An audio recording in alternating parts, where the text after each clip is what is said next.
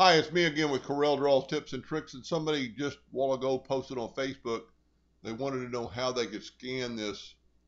Evidently, it's like a water intake gasket for a car or a pump or something. And this is a picture I just took off of Facebook, so there's nothing special about it. And you can see it's a picture because it's even got an edge there. But all you have to do is go to Trace Bitmap, and if you don't have Trace Bitmap up here in your version, just go to Bitmap. And I use outline trace, and I most of the time use clip art because it works very well. Now it doesn't trace it perfectly, and maybe a scanned version of the real gasket would work better. There's a few problems with it, but it's very easily cleaned up. Just grab it and go to arrange and ungroup it. Then take out this center, take out this center, and you can still see some garbage here, what I call it. Select on your gray and just move it out of the way, and your garbage is left behind. Now, all you have to do is left click no fill, right click outline, and there you have a hairline of this gasket to cut out. Now, it's not perfect by any means, but I guarantee you it would still water, and you could just go to your shape tool and take out some of these jagged edges, and especially if you have the old gasket to lay on top of it afterwards. You know, the holes aren't perfect. There's a few double nodes, and I'm not going to get into it, but it's very easily cleaned up, and would work well. See, that one you don't want to take out. Well, there's a double node there, and you can take that out, and you could actually, you know, especially if you have the other gasket laying there after you cut the first one out. Now it's got some trash in here that's probably not even there. So all you have to do is select both those. Now these circles are really bad. There's another node you don't need. So what I would do on these circles, and these are evidently the bolt holes, I would break curve apart and grab these circles, and it's a ½ inch. Now I haven't scaled this object, but I could draw a ½ inch circle and replace it with that circle. And what I would do, and this is where the nudge distance comes in very handy,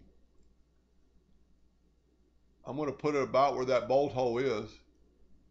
I'm going to change my nudge distance just like to 2 inches. I'm going to take my good circle and I'm going to go down 2 inches, and I'm going to delete the bad circle, and then I'm going to go get my other circle, the bolt hole, and move it back up. And you could do that for all these holes. And you know, there's a few areas in here, but I guarantee this would cut out of gasket material, and there's a few nodes you can clean up, but it would seal and work good, and you could make it really pretty or leave it like that right there, and it would probably work. But now the picture isn't scaled to the gasket, so I'm going to group all this together, and right now this gasket is 13.376 big, but that's from the top of this joint to the top of that. So, and this is evidently maybe a water pump for a car.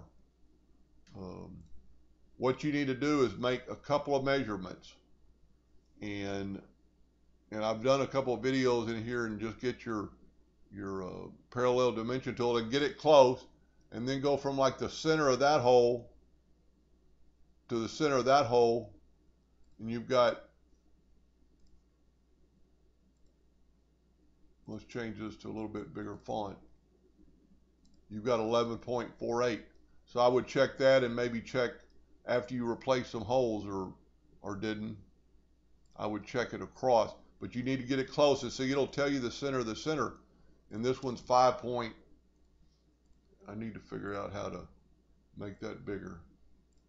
Anyway, so those two holes are 5.4 inches or 5.94 apart. These are 11. So you just scale it, and then you could make, and don't go here, don't stretch it, scale it. Now you're going to have to remeasure, and there's actually a video on how to do that to keep those measurements correct. But if you measured from here to here, let's just do that to start off with, and you know you need, that's 14.19, and that's a starting place before you start measuring your hole. But anyway, I hope that helped him a little bit, and maybe you learned a little bit, and thank you for watching.